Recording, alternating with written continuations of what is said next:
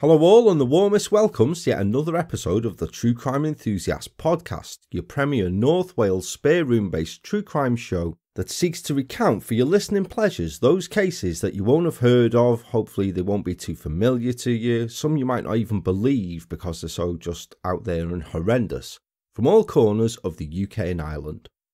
Bringing you these is myself, Paul, the creator, host and true crime enthusiast of the show's title. It's wonderful having you guys joining me here as ever, and I hope that as you're listening in, then the episode finds you and yours all good and all well. So firstly, I'm back from my short break that I needed. It's never really a break, it's catching up with a lot of stuff, but I'm back now from my short break with another episode, and I just want to pass on my thanks about the previous couple of episodes of the show. We had Every Parent's Nightmare, Imran's tragic story, which is horrendous, and if you're anything like me, it kind of angered me a bit because that's somebody who will never face justice. If you haven't listened to the episode yet, please go back and catch up with it. But yeah, it's quite a tragic and angering one. And A Lonely Death on Gun Hill is the same. A complete waste of 3 lives, in effect, for such little gain, for it just absolutely pointless, infuriating and horrific. So the feedback and responses I've had about it have been fantastic anyway. So thank you very much, guys. Much appreciated. Thanks also to everybody who joined in to catch me in conversation with Adam, the host of the UK True Crime Podcast, and Chantel, the host of Lady Justice, on Crowdcast last week. It was fantastic to do. We all had a whale of a time doing it. And it was great speaking to a lot of you guys a bit more directly than I usually do here. Some of the questions were fantastic. I think it started off with somebody asking me who I would want podcasting about my murder, which, yeah, fantastic. Yeah, brilliant. I had a ball absolutely being on, and I'd love to do it again. And if you missed it, the link is up in the show's Facebook discussion group, or I can share it on Twitter. I'll make sure I get all over that. Thank you also to both my returning and new Patreon supporters of the show, with shout-outs this time around going out to Charles Paxford, Lee Bramley, Sissy Skovback, Joyce Ferris, Andrea Hay, Gary Tanton, Lisa Lambden, Sean Parry, Christophorus Scipio, Josh Burke, Jen Mecklenburg, Carol Threlfall, John Saley, Jerry Hannafin, Charlotte Webb, plus Mandazell, who's edited a pledge, and Hannah Davis, Joe Cruz, Hadassah, and Kate Hardin, who've become annual supporters. Thank you so much for your support, guys, and I hope that you've got to catch up with the bonus Patreon episodes that you get for being a supporter, with the latest one, Disfigured, being released just only a week or so ago, and proper unbelievable tale that is as well. Now, if you guys want to join these guys and support the show, then it's very, very simple and it's very, very cheap. You just head over to the Patreon site and seek out the True Crime Enthusiast Podcast on there, or there's a link in the episode show notes each time. I always provide that for you guys to do so. Quick as a flash, you can join these guys and you can hear these episodes. You can hear such things as Disfigured, or The Beauty in the Bikini, Operation Magnesium, Obsession by the Sea, just to name a couple of them that I've not released. Now, I have to say as well also that anybody who has tickets to join myself and some of the other hosts at CrimeCon this year, the CrimeCon dates have moved, obviously due to the recovering from the pandemic. We were kind of expecting it really, I'm sure everybody was, but so the dates have moved to September 2021. But all tickets that have been bought are still valid for these new dates. So if you've got tickets for it, guys, you might have to reschedule a little bit, but your tickets are still valid, it's all safe. I'm also, at the moment, curating for any listener-written accounts now. If you've got a pressing tale that you think you want to tell, maybe it's one that's a bit close to you, maybe it's one that's always held your interest, something you know about, whatever it is, if there's a tale that you want to research and write up for a show episode, then please do. You'll find me all ears and you won't find me ungrateful for it either. You can get in touch with me through any of the show's social media links, should you wish to do so. So for our tale this time around then, finished all the waffle and nonsense now. For our tale this time around, we're back in my home country, although not this time up in my part. Well, we're not completely up in my part anyway. And we're off down to South Wales to the city of Swansea. Now there is a Swansea, just to confirm that. If you're a big League of Gentlemen fan like me, you'll know exactly what I mean there. There is a Swansea, but it's a lovely place that I remember visiting when my best mate was in uni there many years ago. It's Wales's second largest city, situated on a sandy 5-mile stretch of Swansea Bay, located within the stunning area of the Gower Peninsula, which, pop trivia quiz, and the stats are not bad here, in 1956 was designated the first area of outstanding natural beauty in the UK, and is the location of the oldest discovered ceremonial burial in Western Europe, with the discovery in 1823 of a skeleton that's come to be known as the Red Lady of Paviland, thought to have been interred 30,000 years BP, and which, despite its name, is now actually thought to be the bones of a young male, and who still looks younger than Prince Philip, who's starting to turn into a bloody knick-knack. What can I say? Family stress there, probably, isn't it? Swansea itself can claim to have spawned notable figures such as the former Wales manager Chris Coleman, who led us to the Euro semi-finals in 2016, former Conservative Party leader and creature of the night himself, Michael Howard, the author of Do Not Go Gentle Into That Dark Night and Under Milk Wood, poet and playwright Dylan Thomas, and Mrs. Michael Douglas, everybody's favourite darling bud, Catherine Zeta-Jones. But my top stat this time around, well I thought anyway, is that natives of Swansea are apparently known colloquially as Jacks, a name which stems from a black Labrador named Jack, who there's an erected memorial stone to in the city today, who has the distinction of being the only dog awarded 2 bronze medals by the Dogs Trust, and even a silver cup from the Lord Mayor of London, for saving an amazing estimated 27 human lives and 2 canine ones from drowning, all in his 7-year lifetime. So you can keep your bloody Lassie and your Blue Peter dogs and all that. That's a proper legend, isn't it? Sketty isn't just what my mum calls what you have with bolognese. It's the name of suburban district and community to the west of Swansea city centre, and it's there that our tale this time around takes place. Now it's a bit of a strange one, this one is. It's a brutal crime and certainly a callous killer, but as for the reasoning behind it, well, it proper smacks of 2 wasted lives. I'm sure that you'll come to see what I mean when I get to explain it later. The episode contains details and descriptions of a crime and events that some listeners may find disturbing and or distressing, so as always folks, please use your discretion whilst you're listening in. Bearing that in mind, please join the True Crime Enthusiast for an episode that I've entitled The Lethal Lodger and the Lost Landlord. The man who sat at the communal computer terminal in Swansea Library in the civic centre of the Welsh city of the same name on Tuesday the 28th of July 2015 brought up a blank Word document, and after spending some time thinking about what he was about to write, began to type.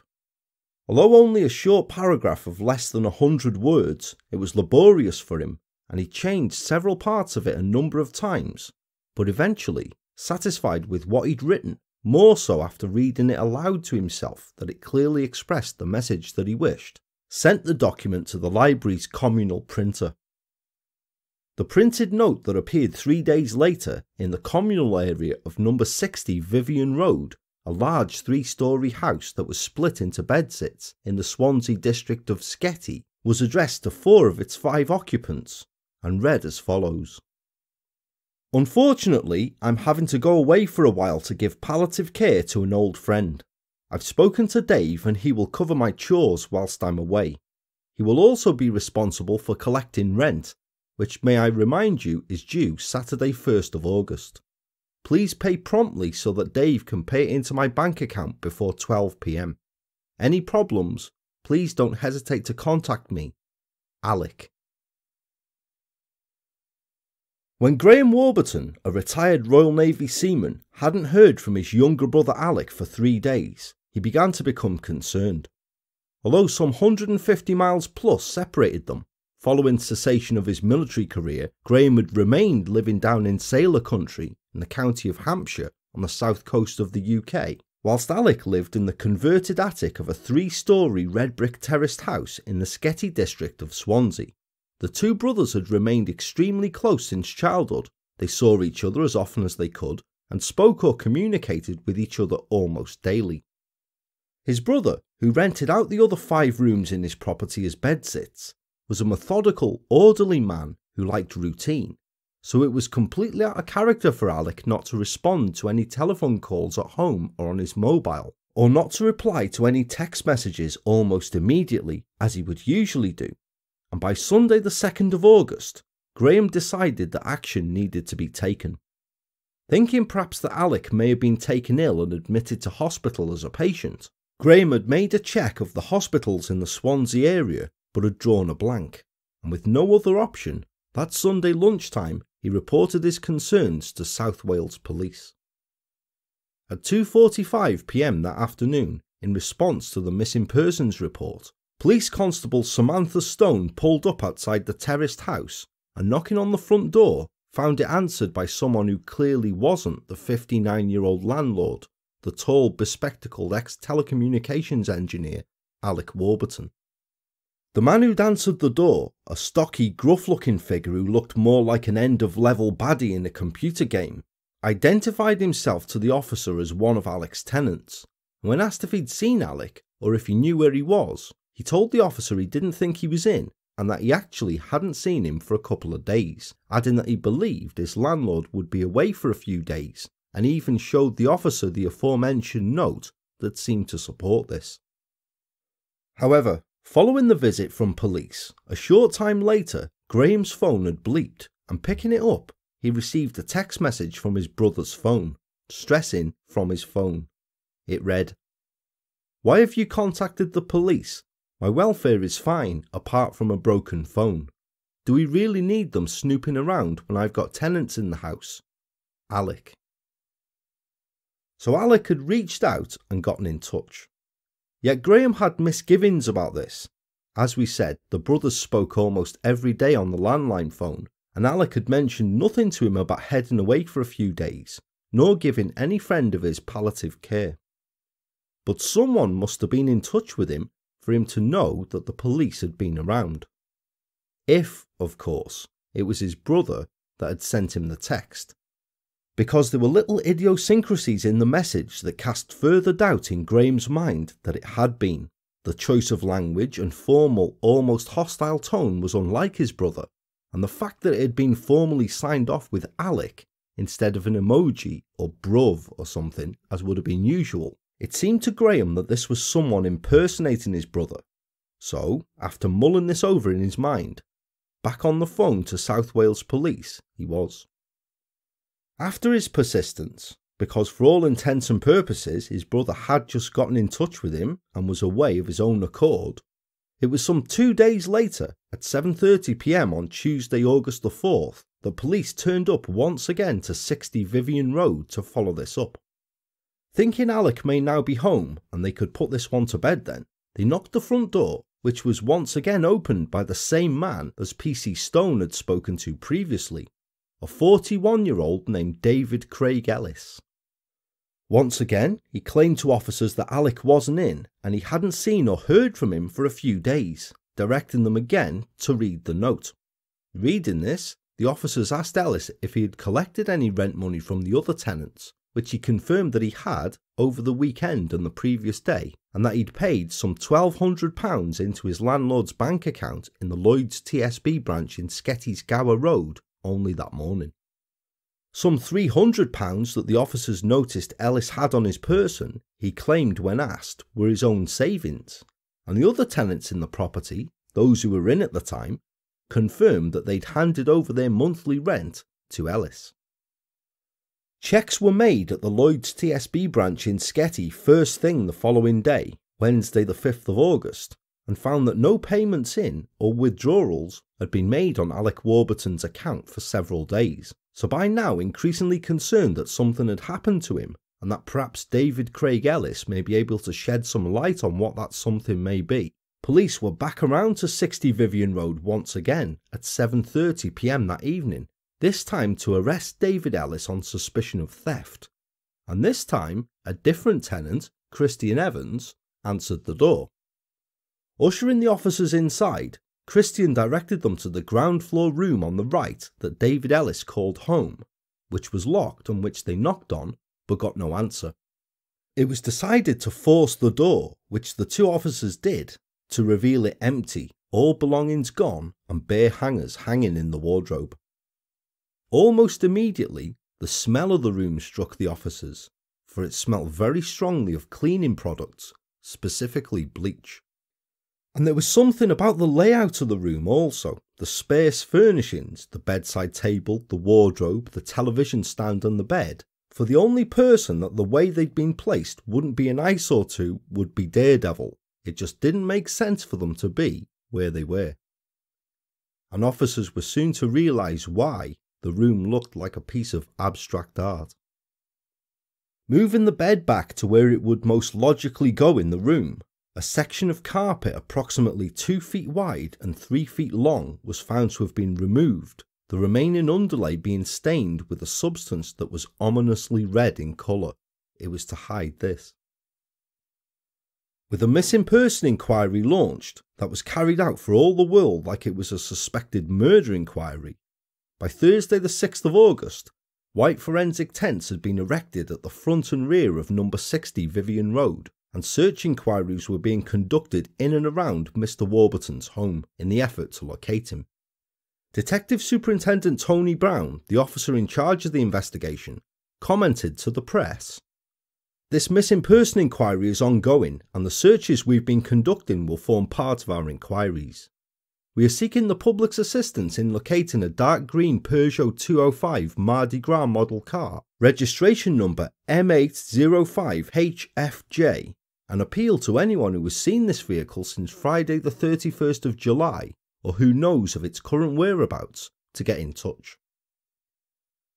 He also named the man who police considered may have information that was, I quote, "key to the case."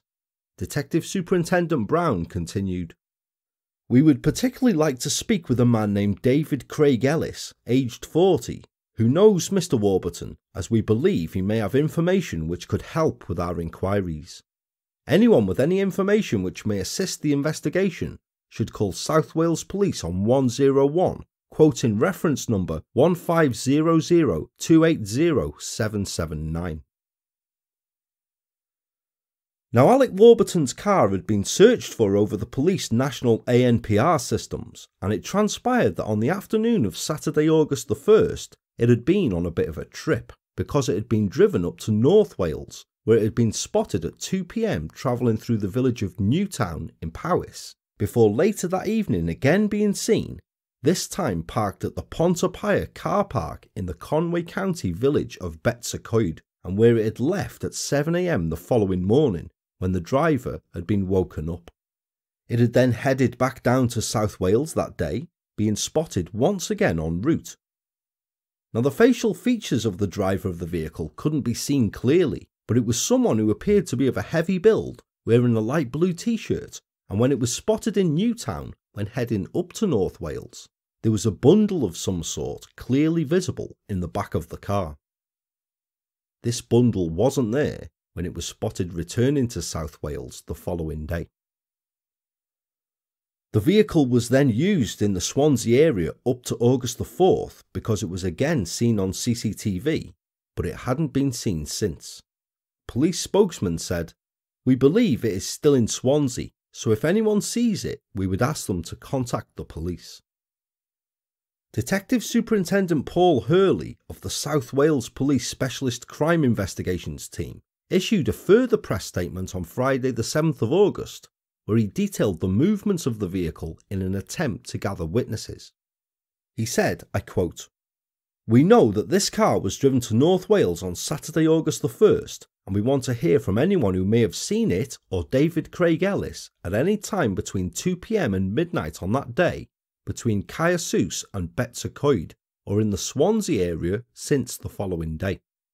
Betsacoid is a particularly busy tourist area at this time of year, so I would urge anyone who may have visited or travelled through the area over the weekend of August the 1st and the 2nd to think back to that weekend to recall whether they saw this car or David Craig Ellis in the area.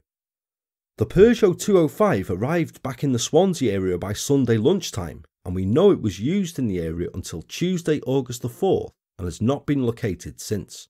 We have no information to suggest that the car has left the Swansea area since August the 4th, so I would appeal to local residents to check in your neighbourhood to see if this car has been parked nearby. If so, please contact us.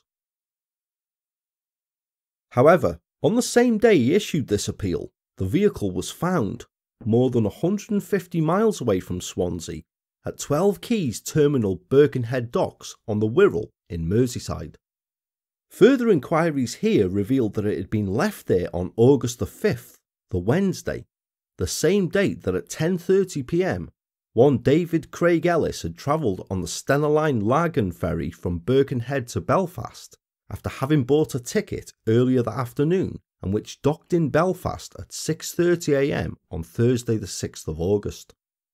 CCTV from that morning showed a man identified as Ellis leaving the ferry at 6:58 a.m, wearing a short-sleeved check shirt, jeans and a cap, and carrying a distinctive holdall and rucksack.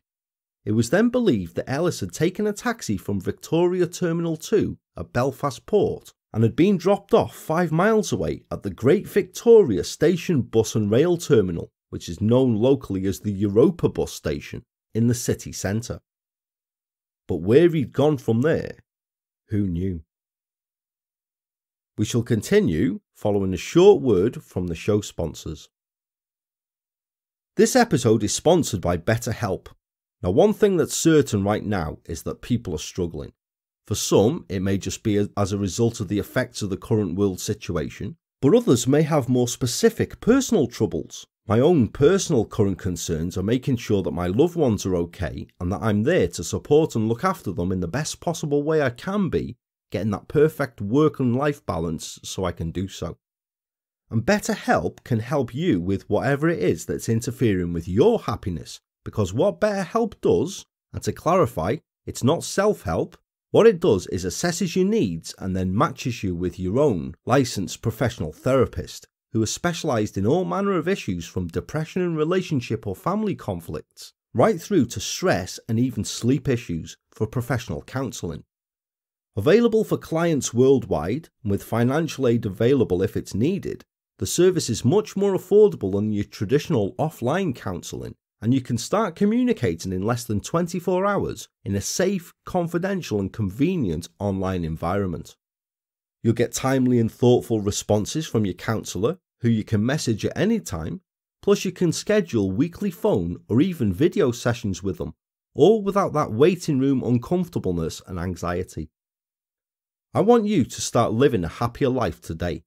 As a listener, you'll get 10% off your first month by visiting our sponsor at betterhelp.com/TCE and join over 1 million people who've taken charge of their mental health. Again, that's betterhelp, HELP.com/TCE. This episode is brought to you once again by Best Fiends, which I've got to tell you about because the fun never stops with it. When I'm having a break from doing the show, any spare minutes I have, I'm getting level after level up in Best Fiends, working my way on my phone through the colourful world of minutiae that the makers of Best Fiends have created in the fun and vibrant puzzle game that you'll play and discover that it's really the game for you because it's great. It's a puzzle strategy game that makes you think yet won't stress you out because it's casual. That's something that's totally up my street and has me currently hundreds of levels up and still striding forward. I've defeated boss slugs, collected diamonds, met characters such as Quincy, Napoleon and Brittle, and been from the ominous ocean to the towering treetops, and each time I play, there seems to be something new every day with it. New levels, new events, and plenty of new challenges to keep you entertained, which I love. I think it's great that there's a constant slick and fresh feel to the game each time I open it. For the current times of social distancing we face, Best Fiends is also a perfect way to stay in touch with friends you can't see, as you can stay connected to them by playing alongside them, sharing your progress on the leaderboard, or you can just relax and enjoy playing this awesome mobile puzzle game by yourself, because you don't even need to have an online connection to do so. If you're totally over the same old puzzle games, then this really is the game for you. It's so much more than your average mobile puzzle game. Download Best Fiends free on the Apple App Store or Google Play. That's friends without the R, Best Fiends.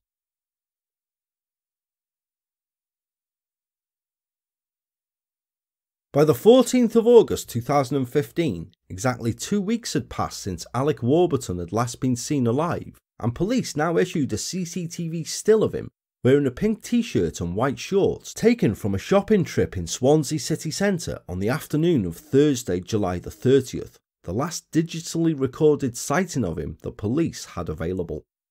They confirmed that the investigation was by that time now being treated as a murder inquiry, and that aside from continuing close liaison with the Police Service Northern Ireland, a small team of detectives had been sent up to North Wales to conduct inquiries there, specifically in the Betsacoed and surrounding areas. But the problem they faced was thus. Police couldn't outright say this to the public, the risk of possibly jeopardising any prosecution weighed heavy if they did, but you don't have to be murder she wrote to work out that if the landlord's car is seen driving to North Wales with a bundle in the rear, and it's not there on the way back when the same car is seen, then it stands to reason that it's a bundle that's been dumped somewhere around the North Wales area, yeah? And seeing as nobody drives 150 miles to just fly tip general crap, then it's gotta be a bundle containing something you really don't want coming back to haunt you, hasn't it? Something you don't want ever found. Like a body. You also don't have to be Jonathan Creek to work out that the reason so much emphasis was placed on tracing David Craig Ellis, inviting him to get in touch, was because this is the person police feel is most likely the driver of that car and the causer of that body. Police now believe then that Alec Warburton was most likely dead and his body had been disposed of somewhere in the North Wales area, which it transpired was the home area of David Ellis as he hailed from the city of Bangor in the North Wales county of Gwynedd. So the areas police were looking at focused on were Betsacoed, where the car had been parked overnight, and its surrounding areas. But Betsacoed lies right in the Snowdonian National Park, which is bloody massive. You wouldn't like to have to mow it, let's put it like that. It's over 800 miles square, and the areas within are mostly either mountainous, agricultural, or expanses of vast open land, and it's proper rural some of it. Some parts are so out of it that they have gas-powered telly, bloody cardboard people, and the real ones who are there don't know what Jaws is about. You know what I'm saying? That kind of place. It would be an easy place to hide a body and for it not to be found for several years, perhaps to be never found. Proper hammering the media coverage. On the 14th of August, Detective Superintendent Paul Hurley once again appealed to the press, saying, "I would like to thank all these members of the public who have contacted the incident room so far. Every piece of information is followed up, and I encourage anyone who knows anything about the disappearance of Alec Warburton or the whereabouts of David Ellis to come forward, as the smallest piece of information could prove vital to the investigation team. Our investigation and search for Mr. Warburton and Mr. Ellis continues, and we are working with our colleagues in North Wales Police and Police Service Northern Ireland to carry out inquiries. Since our previous appeal for information to trace Mr. Ellis in Northern Ireland, we've followed up a number of possible sightings of him since he arrived in Belfast on August the 6th. I once again appeal to anyone who has seen Mr. Ellis since his arrival in Belfast to come forward. He may have looked for a lift, for accommodation, or for work. Any piece of information, no matter how small it may seem, could prove crucial in us locating Mr. Ellis. If you're out walking in the areas of Betsacoed or Dolwith Ellen in North Wales over this bank holiday weekend, please be on the lookout for anything suspicious or unusual and report it to police. Finally, I want to appeal directly to David Ellis. We want to find out what has happened to Alec Warburton. I believe that you have the key to unlock the circumstances leading to Mr. Warburton's disappearance, and the information you may have will be vital to our investigation and locating Mr. Warburton. Please contact me directly. Now there's more chance of Meghan Markle being on this year's Buckingham Palace Christmas card than Ellis doing so, because really, would you?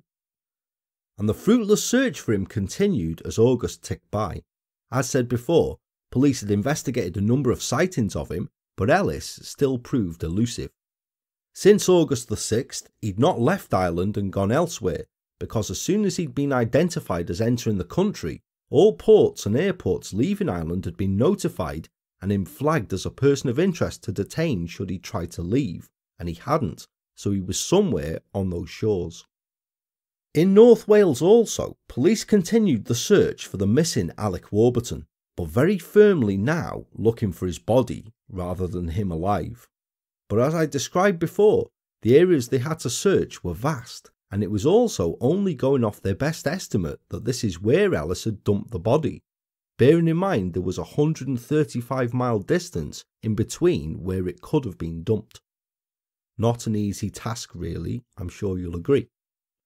But by September the 18th, almost 7 weeks after Alec had last been seen, it was made somewhat easier. Now how exactly his arrest came about is unclear, but it most likely stems from a bed and breakfast owner named Nora Kelly, who runs St Clair's Guesthouse at number 39 Father Griffin Road in the city of Galway in the Republic of Ireland.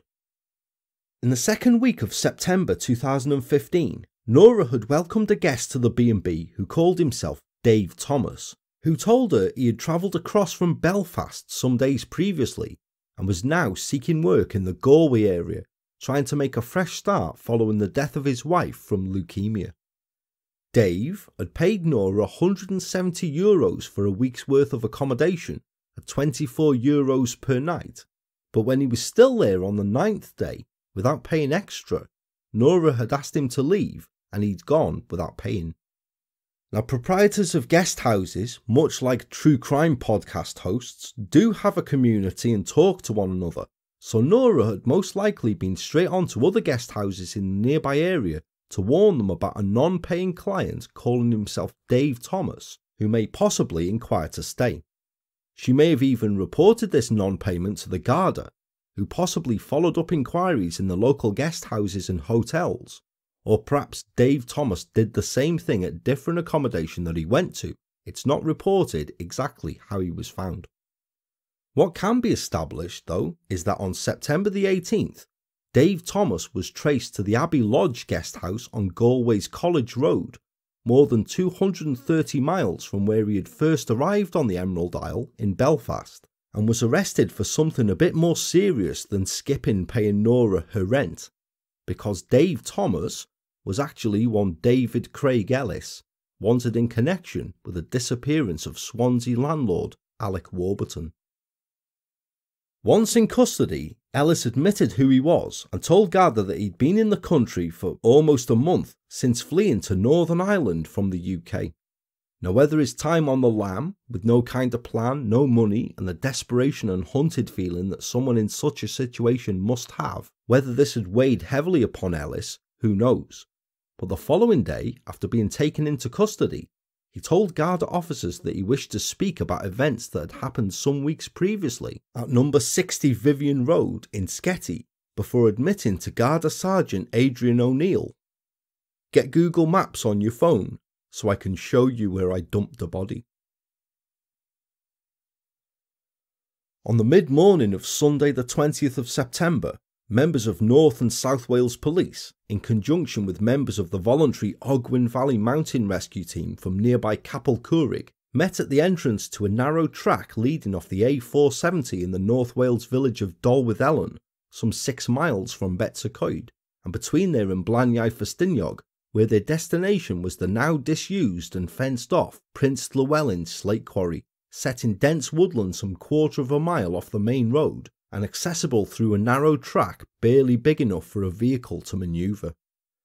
As the party made their way up here to the 30-metre deep pit, upon their arrival they noticed that a section of the fencing keeping people out had been moved aside, tampered with, it was later described as, and after preparing and securing the necessary safety harness and climbing equipment, a member of the mountain rescue team was slowly lowered down. Quite apparent almost immediately, in the dense bracken and undergrowth adjacent to the near sheer vertical face of the quarry, was a white duvet, which closer inspection showed lay as a marker very near to a mostly intact but very badly decomposing body. Alec Warburton had been found. Due to the position in which the body lay and the perilously intact state that it was in due to exposure to the elements over time, advanced decomposition and predator activity, plus the distance to raise it up the rock face, once a preliminary examination had been conducted by a police surgeon and the body had been photographed in situ, it took the remainder of that day and well into the second to construct a special harness and board support to begin the very slow process of removing the body from the quarry. Once it was taken to the mortuary at Ysbyty Glan Clwyd in Bodlewyddan for a full post-mortem examination by Home Office pathologist Dr. Brian Rogers. Meanwhile, back in Galway, David Ellis was awaiting extradition to the UK.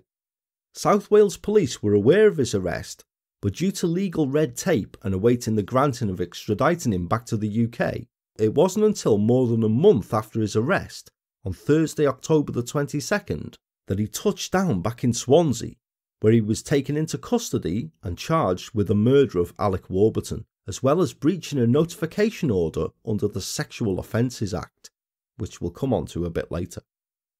The following morning, 40-year-old Ellis, dressed in a grey sweatshirt and jeans, appeared before magistrates at Swansea Magistrates Court, where he confirmed his name and when asked about his address answered, "No fixed abode at the moment."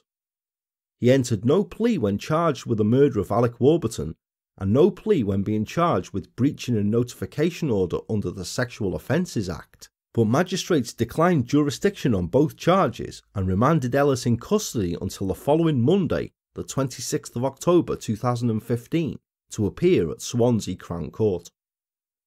At this subsequent hearing, which Ellis made via video link from Park Prison in Bridgend, Ellis again entered no plea to the charge of the murder of Alec Warburton between July the 30th and August the 7th that year. However, during the hearing, Ellis's barrister John Hipkin QC told presiding Mr. Justice Thomas, "The issue will be one of self-defence." Ellis was then remanded in custody to await trial.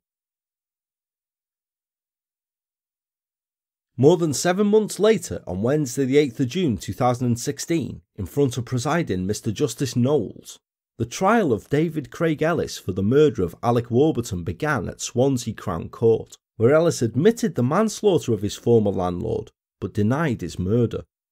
The defence argument, which was led by Sarah Elliott QC, described Ellis as an, I quote, "depressed, unemployed and vulnerable man who had moved into the house in Vivian Road in Sketty in May the previous year following his separation from his girlfriend of 5 years, and that, I quote, a sexually adventurous Mr. Warburton had pressurised him to pay rent money he didn't have before barging into his room on July the 30th and making sexual advances towards him, causing Ellis to strike him fatally with a hammer in a loss of self-control."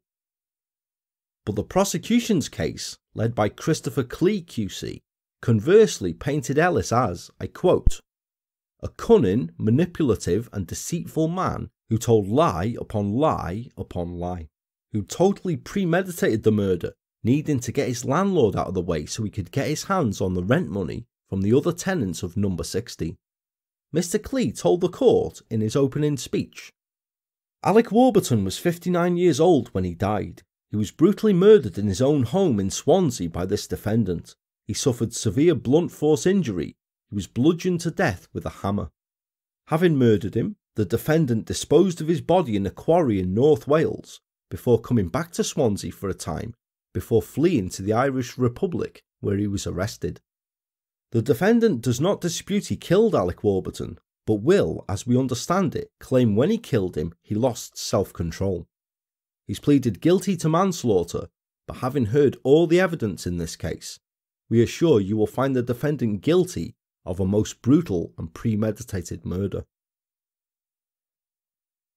As the jury was shown a 3D model of number 60 Vivian Road, Mr. Clee explained Alec Warburton lived in the 3-storey house, renting out parts of the house to 5 other tenants who each paid £285 per month in rent, including Ellis, who had moved in at the beginning of May 2015. The prosecutor continued, "Mr. Warburton was a very particular and house-proud man and expected high standards from his tenants. However, there were issues with Mr. Ellis over non-payment and late payment of rent. After being there less than 3 months, Ellis had fallen behind on his rent money. Now, one witness, another tenant named Christian Evans, claimed that Alec Warburton had had confrontations with Ellis over this non-payment, and that on at least one occasion, Ellis had left the property through the window from his room, rather than head out the front door to avoid any confrontation with his landlord. Evans also told the court that Alec had asked him at one point to, I quote, "be a witness," whilst he searched Ellis's room for the money that he was owed. It would have been entirely in the landlord's character to do this, as he was later described by his brother and other tenants as meticulous. He liked order, he liked everything being done in a certain way with a certain ratio. For example, he'd proper grumble about the washing up not having been done by a particular tenant, or the communal area being left untidy. Now, I could proper picture someone like this, as I had a landlord myself who was quite the same some years ago. He was proper banzai, he really was. There's a whole bloody podcast series in the waiting there about that moomin, but I digress. Wherever it had been formulated from, and perhaps bitterness had formed as a result of his landlord being constantly on at him for the money that he was owed, Ellis had hit upon a plan. A couple of days before Alec Warburton was last seen alive, on July the 28th, Ellis had written and printed out a note on a computer at Swansea Central Library, purporting to be from Alec, telling the other tenants he was going away for a while and they should pay their rent to Dave. A note which the court heard read, "Unfortunately, I'm having to go away for a while to give palliative care to an old friend. I've spoken to Dave and he will cover my chores whilst I'm away. He will also be responsible for collecting rent, which, may I remind you, is due Saturday 1st of August. Please pay promptly so that Dave can pay it into my bank account before 12 p.m. Any problems, please don't hesitate to contact me, Alec." Now, Mr. Clee continued, "We say this is a very significant document. Why was the defendant purporting to be Mr. Warburton? Why was he saying that Mr. Warburton was going away? We say the answer is simple. The defendant was planning to kill Alec Warburton. We say that this note was in fact a blueprint for murder. It was this because for Ellis's plan to have any chance of success, Mr. Warburton would have to be dead." Now, 31st of July could be established as the day of Alec's death because witnesses who knew him had reported seeing him that day in the Sketty area. Neighbour Timothy Bennett seeing him in the area around midday, and another witness, Louise Evans, seeing him in nearby Eversley Road at 5 p.m. However, that was the day that the note had appeared in the communal area of number 60, and indeed later that Friday evening, as requested, one of the other tenants had handed over £279 in cash in rent money to Ellis for Mr. Warburton. At that time, Alec Warburton was lying dead in the defendant's room, Mr. Clee said. On the following day, Saturday the 1st of August, another tenant, Christian Evans, saw the note and then heard Ellis knocking on the door of his room. He paid Ellis the money, and when he asked when Alec had left, Ellis told him it had been late the previous afternoon. Mr. Clee continued, "This was another lie, of course, as Alec Warburton was still lying dead in the defendant's room. The defendant then disposed of Mr. Warburton's body using Mr. Warburton's own car, a green Peugeot. We don't know how he got his body into the car, but he did, and later on that Saturday he drove to North Wales, the car being picked up on CCTV and ANPR cameras on the way. Mr. Clee then showed the jury a still photograph of Alec Warburton's car, with an object in the back, an image captured as the car was driven through Cursus near Newtown at around 2 p.m. on August the 1st. Referring to the bundle in the back, he said, "That was the body of Alec Warburton." The court was told that this journey had ended up in the Betws-y-Coed area of North Wales, which Ellis knew well, having grown up near there, and he had subsequently thrown Mr. Warburton's body into the lonely quarry at Dolworth Ellen, hoping that it would never be discovered. After sleeping the night in the car at the car park at Betws-y-Coed, where Ellis was spotted and woken by a police officer, he left at 7 a.m. the Sunday morning and drove back to Swansea, Mr. Clee said, to collect the rest of the rent from the other tenants. By this time, however, Alec had been reported as a missing person by his brother Graham, leading to PC Stone calling at the house at 2:45 p.m. that afternoon and speaking to Ellis, who had only an hour or so previously arrived back.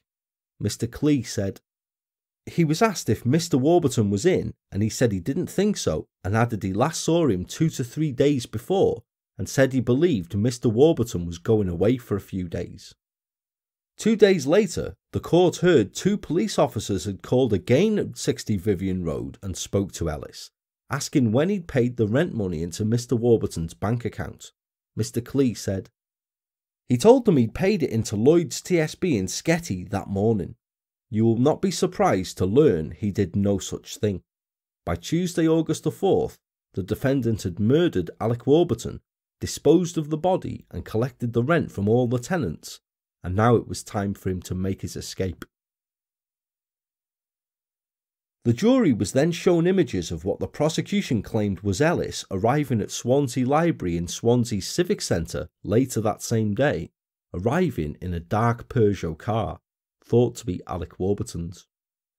Examination of a computer that he used there showed that his account was used to access the website of the Stenalink Ferry Company, before a short time later, Ellis was seen on CCTV driving out of the library car park and into the Kingsway in Swansea's city centre, where more images were shown to the court of what it was claimed was Ellis using a nationwide cash point there. Referring to CCTV evidence showing Ellis walking about in the city centre and later looking into shop windows, Mr. Clee added, there's one thing he's not doing, and that's panicking. The defendant then left Swansea for Liverpool on the Liverpool to Belfast ferry and set about disguising the number plate of Mr. Warburton's car using black electrical tape. A series of camera pictures of Mr. Warburton's car on the route between Swansea and North Wales were then shown to the jury, and indeed, somewhere en route also, the car had slightly changed its number plate. It had gone from registration number M805HFJ to M805HEU, the last 2 letters being carefully altered with just 2 torn strips of electrical insulating tape, in an attempt to prevent it from being identified.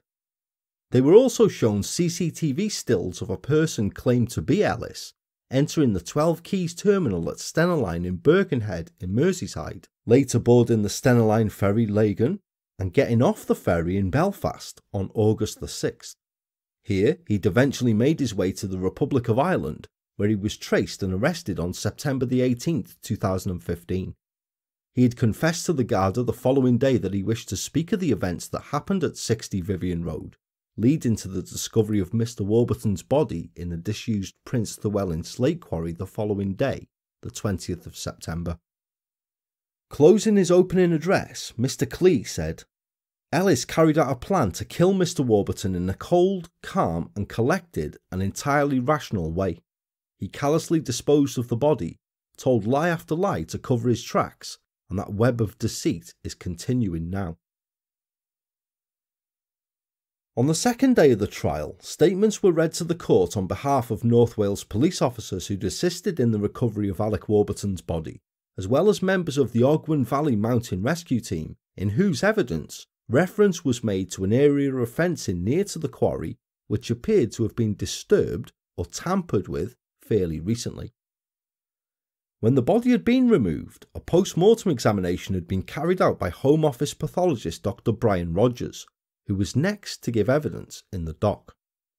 Dr. Rogers explained that due to advanced decomposition, the body of Mr. Warburton had to be initially identified using dental records, and told the court that cause of death was due to severe blunt force head injuries, blows to the skull delivered with considerable force. The jury was shown an image of Alec's skull, which showed a number of fractures and 3 depressed major skull defects in a fairly focused pattern. Dr. Rogers explained, "They are classic impact trauma injuries, for they could only have been caused by a weapon used with considerable force. The injuries suggest a focused weapon, something with a focused head. I was of the view these were carried out with the head of a hammer. It depends on the weight of the weapon, but I believe this could have been an ordinary nail hammer with 2 claws on. Dr. Rogers also told the court that all injuries he found on Alec's body were to the back of the head. None he could say had been caused by the fall over the quarry's edge. Some finger bones were missing, but he believed that this was the work of predator activity. He also said that of the remaining digits, hand and wrist bones, he was not able to find any defensive injuries on any of these, which he said he could not be sure of, but would suggest that Alec was attacked from behind in a surprise, rapidly fatal attack. Dr. Rogers said, "Considerable force was used to punch a hole in the skull. I would think consciousness was lost almost immediately.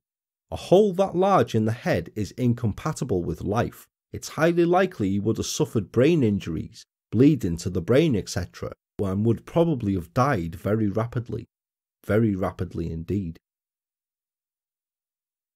Following Dr. Rogers' evidence, the jury heard a statement from Detective Sergeant Carl Price, who told how on August the 4th the previous year, police had forced entry into Ellis's room at number 60 and discovered a section of carpet approximately 2 feet wide and 3 feet long had been removed, the underlay being stained with a substance that was red in colour and that later transpired was blood. The officer added, "I could clearly smell cleaning fluids."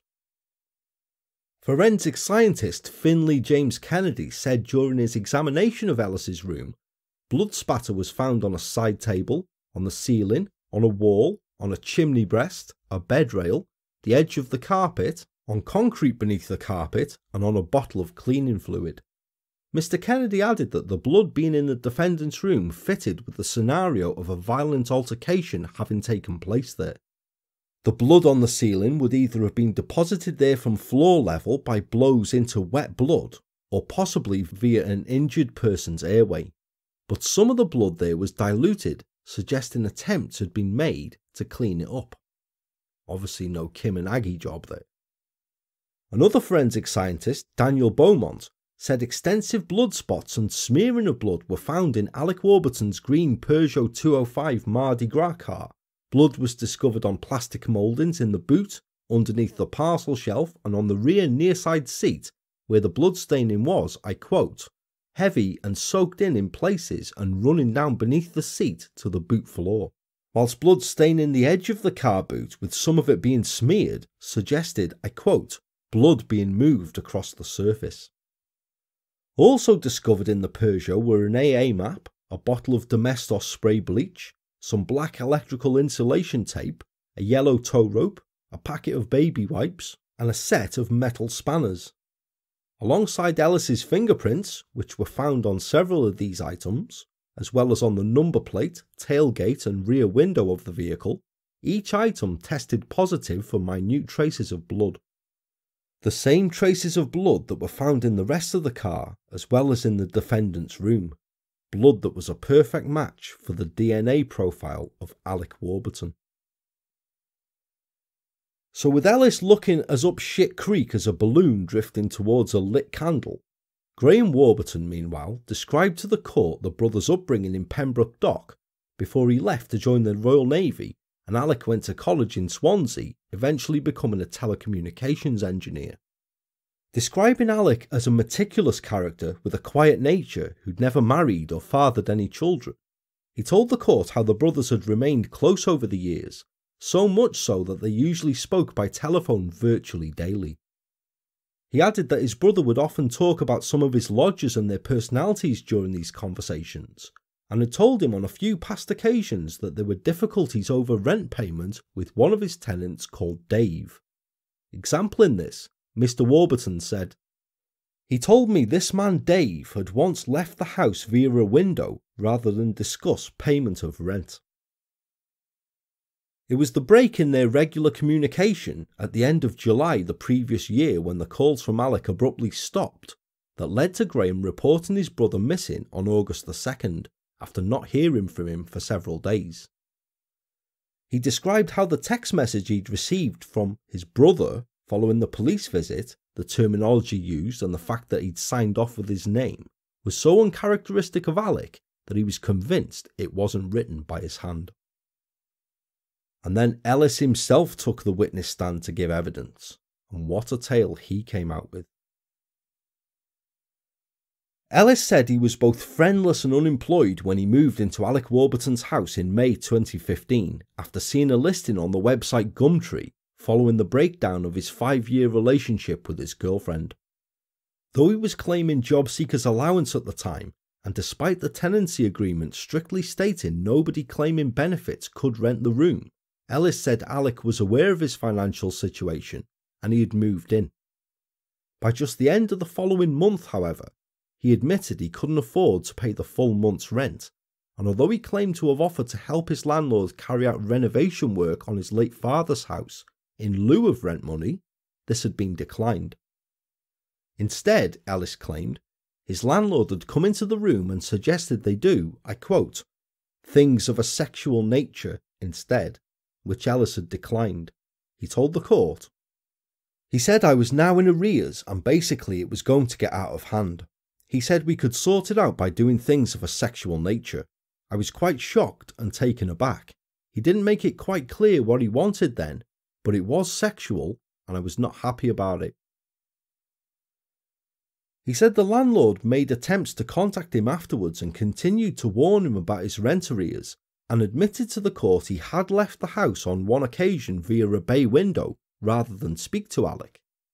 He added that on another occasion when Mr. Warburton had heatedly asked him about his rent arrears, Ellis had responded by telling the landlord he would, I quote, tell people he had a prostitute come into the house, after he'd seen a young blonde woman, aged about 25 to 30, come into the house with Mr. Warburton on around 3 to 4 occasions.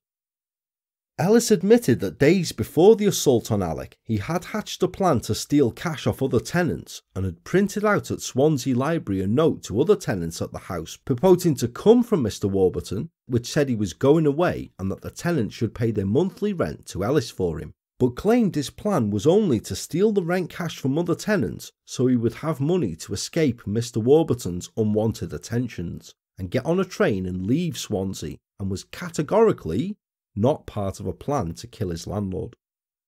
Cross-examining Ellis, Mr. Clee said, the whole truth of this case is that letter you typed up and printed on the Tuesday was a plan to murder Alec Warburton, wasn't it? Ellis replied, not at all. It was a plan to get some money so I could get away. Mr. Clee asked him, you put that plan in operation, so you are guilty of murder? Ellis replied, not at all.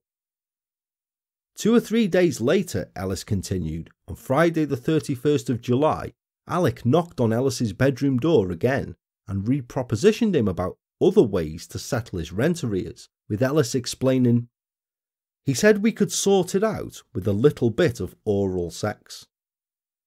Ellis then told the court that he was sexually abused as a child, and although charges were made against a person known to Ellis in the past, no prosecution was forthcoming for these allegations, and when Warburton made these sexual advances towards him, it caused him to lash out in rage, causing the two men to struggle. Ellis told the court, I didn't like what he was doing. I was abused as a child, and the height difference made me feel like I was a child again. Ellis then claimed he went to punch Alec after he touched his face, continuing, he lunged at me and grabbed me around the throat and pinned against the wall. Ellis told the court of the violent struggle, during which at one point he reached for a screwdriver, basically to get him off me. At one point he had also kicked Mr. Warburton to the groin, causing him to go down on one knee, and it was then that he grabbed the hammer lying on a nearby desk, which Ellis bizarrely claimed he was trying to fix his TV with. However you do that, I don't know. Mr. Clee asked Ellis, at that stage he was of no threat to you at all, was he? To which Ellis replied, I don't know what I was thinking at the time. He said he couldn't remember picking up the hammer, but the court then heard how Ellis indeed had picked it up and had struck Alec on the back of the head. Mr. Clee asked, you hit him from behind with such force you made a hole in his skull, didn't you? You used such force you made a complete hole in his skull. Ellis replied, yes. Then when asked how many times he'd struck him, Ellis answered, initially I thought it was 2, but having read the pathology report, I realised it could have been 5 or 6 times. Mr. Clee asked him, "You caved that man's skull in. What were you doing?" To which Ellis replied, "I don't know.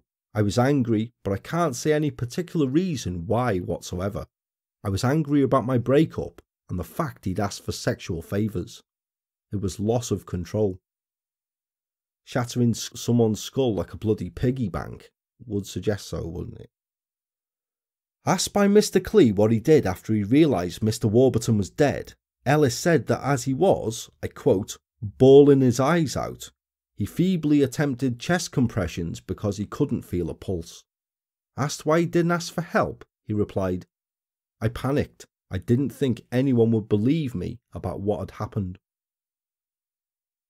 Ellis then told the jury of how, after killing Alec, he had left the body in his room and gone out and bought a wheelie bin, had then stuffed the body into it, and then after placing it inside Mr. Warburton's own car, had driven to Pennard, about 7 miles southwest of Swansea, where he had attempted to throw it off the cliffs there into Hunt's Bay, but found, I quote, he could not get close enough.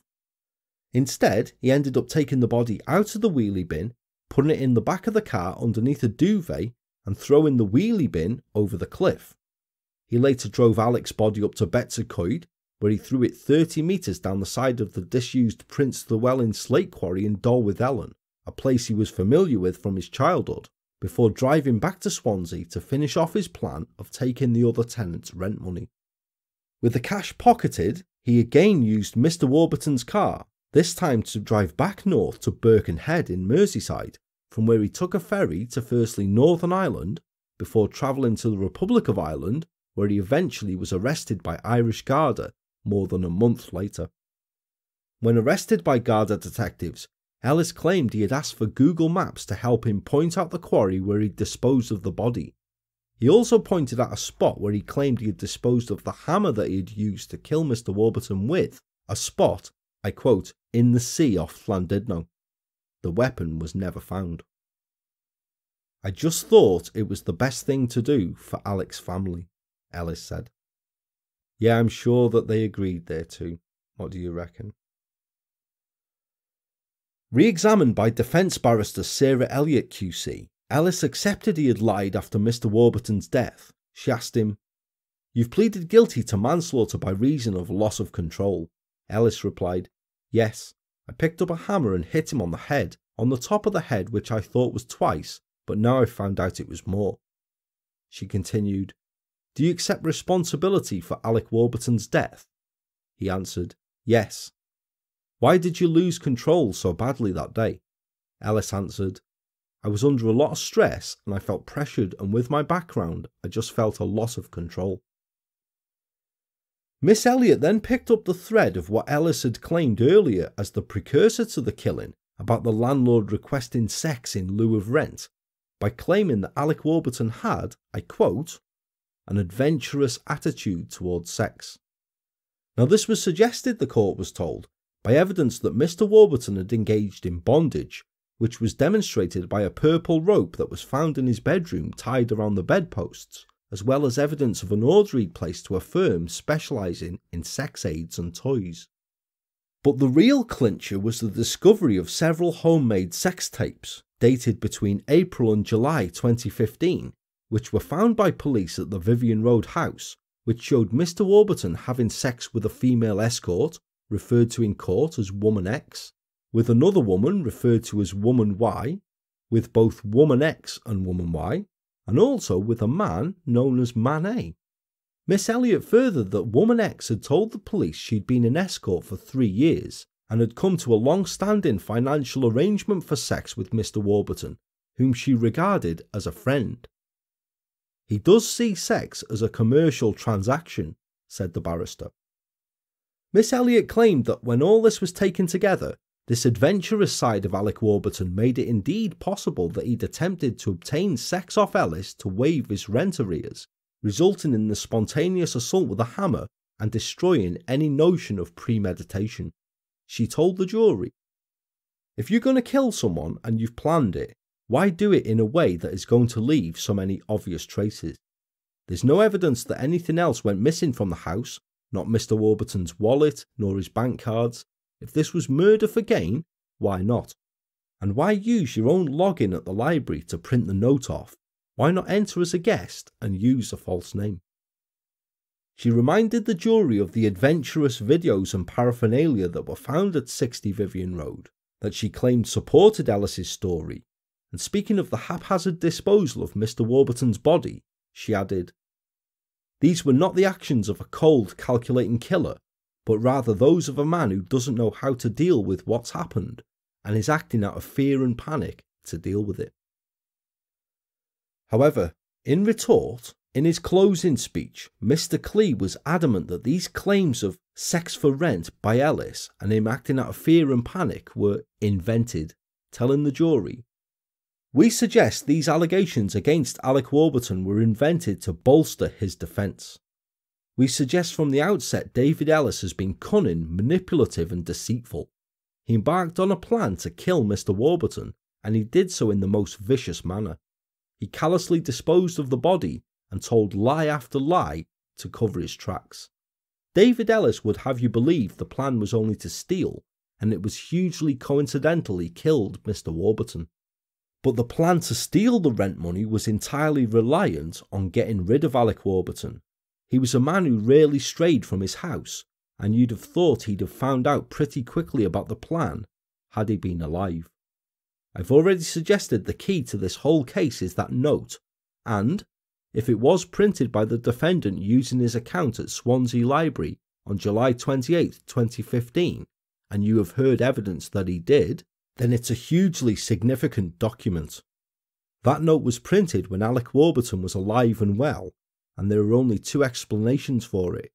Either it was a plan to kill Mr. Warburton, or it wasn't, and if you're sure it was, then David Ellis is guilty of murder." Boom! What a speech, eh? Following the summing up by Mr. Justice Knowles, in which he gave the jury legal direction as to the law of manslaughter and the defence of loss of control, after 3 days of deliberation, on the afternoon of Wednesday the 22nd of June 2016, the jury of 9 women and 3 men returned to the courtroom to deliver a unanimous verdict of guilty of murder, throwing out Ellis's loss of control claim.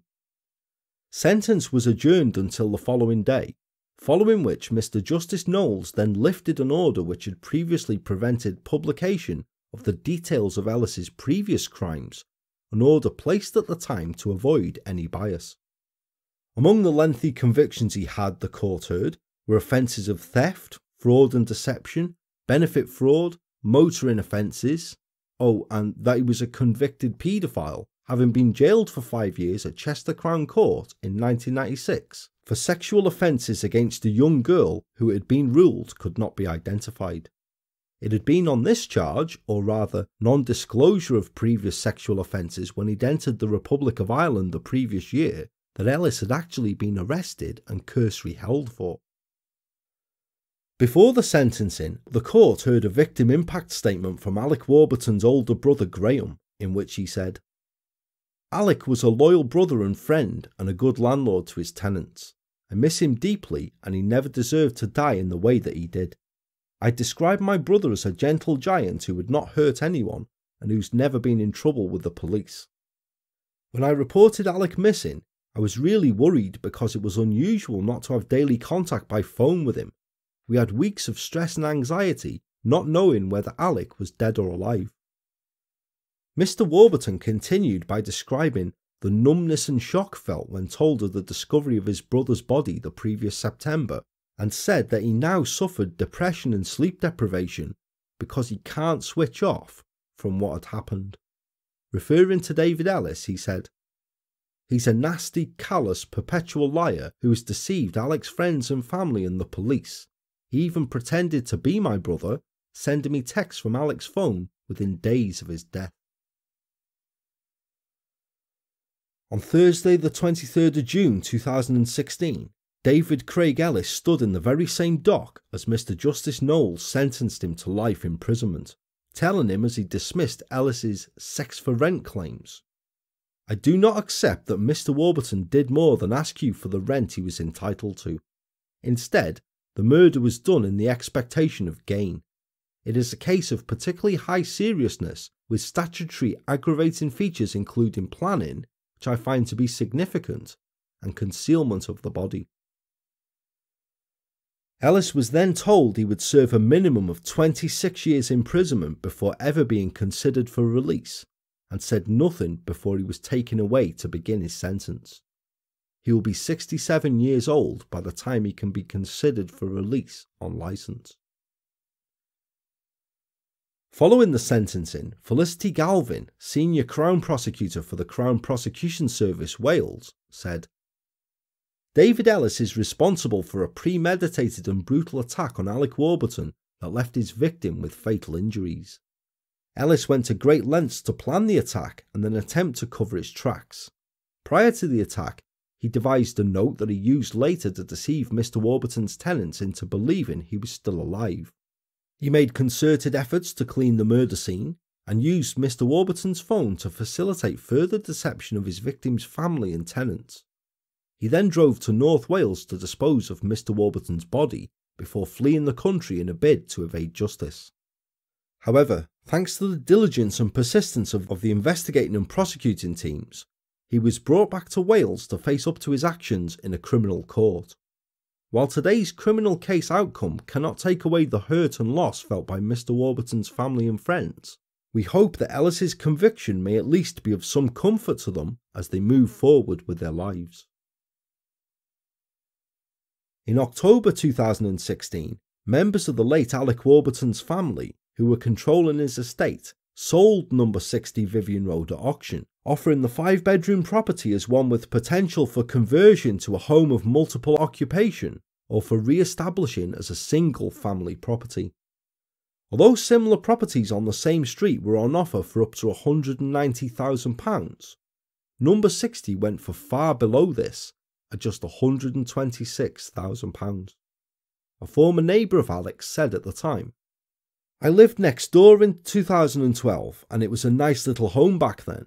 I think £126,000 is a steal. But what happened inside was a real tragedy and the memory will linger there for some time. I'm not sure I'd like to live there." Perhaps the family just wanted to get rid quickly, the property holding too many painful memories for them to hang on to, who knows. And what are the instigator of those painful memories? I wonder how many memories David Ellis will carry with him until the 17th of June 2042, should he of course live that long, when he becomes eligible for release on parole. The tale of David Ellis and his horrific crime was nothing more than the taking of a human life in a nonchalant way for what amounted to a little over £1,000 gain, £1,140 to be exact. And that is proper premeditated murder, that, isn't it? Because as highlighted, the only way he could ever have gotten away with his bloody harebrained scheme is for Alec Warburton to have been dead. And bearing in mind, this was a guy who'd done nothing to Ellis whatsoever except ask him for rent money which as his landlord was rightfully owed to him. So, and it boggled my mind a bit here, this did, why commit such a serious offence for so little gain? Why don't you knock over a shop or a post office or something, where the haul would be much more lucrative, and arguably, if you were caught, the penalty for doing so would be somewhat less than life imprisonment. So, yet although it's premeditated, it's no master crime at all, this, is it? It does show the devious and ruthless nature of Ellis, granted. I mean, you've got the murder, which is pretty horrific enough as it is, isn't it? But you've also got the writing of the note and the almost plausible content of it. You've got disguising the car number plate with electrical tape, concocting some nonsense about his landlord trying it on with him, jumping on the fact that Alec had an adventurous and varied sex life to make this sound plausible. He's one slippery fucker indeed, this Ellis, isn't he? If he hadn't been found in Ireland when he was, the question is, would he likely have done it again? And that's a scary thought when you think that he had no qualms about killing, pretty much at the drop of a hat, and if anything, that was made easier, possibly even enjoyable for him, due to the documented animosity between the two. If he can kill that easily also, as Ellis possibly killed before.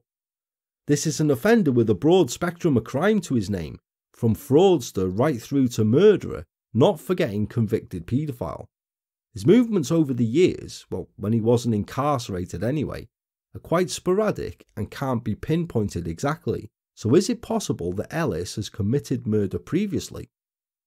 He's not saying either way, and he has until he's 67 years old to think about whether he even wants to, safely locked away from doing so again.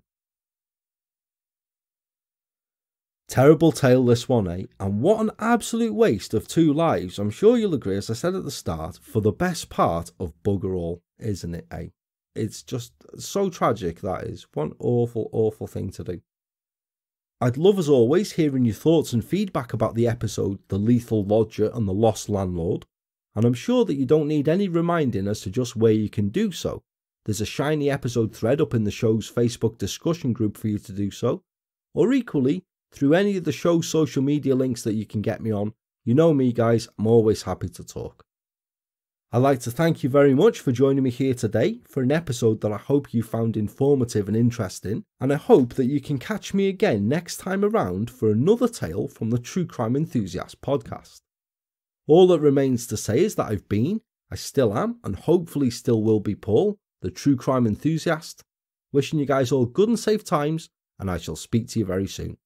Take care all, thanks very much for joining me, and goodbye for now.